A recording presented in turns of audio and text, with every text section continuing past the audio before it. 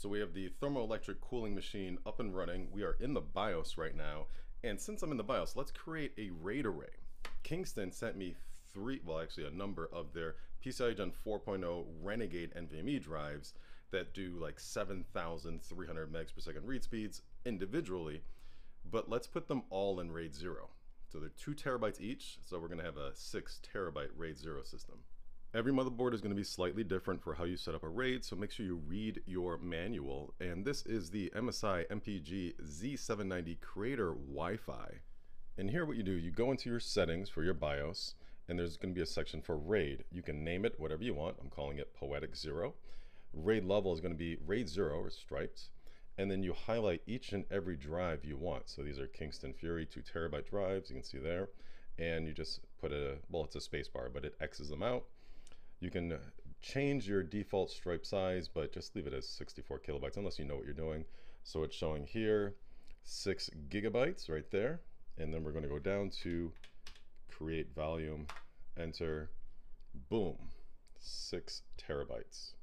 I said gigabytes before, but yeah, terabytes. There you go. And then you can check the volume. So we have the RAID name here. It's RAID 0 as well. Stripe size 5.4 terabytes, 6 terabytes basically. Status is normal. That's what we want, right? And it is bootable. That's very, very important. Now these are all on the same, long story short, the top one here is PCIe Gen 5.0, and the one below it is actually PCIe Gen 4.0, and both of those are going to be toward the CPU. There's 3 right here, and those are going to be on the chipset. So all 3 of these are actually on the chipset, so that's going to make the RAID nice and efficient. Several benefits to using RAID 0. 1, a lot faster. 2, instead of having 3 2 terabyte drives in my system, now I'm just going to show as one 6 terabyte drive, which is so nice and convenient. Now, if one drive fails, all that data is gone. You have to rebuild the array. Everything is lost.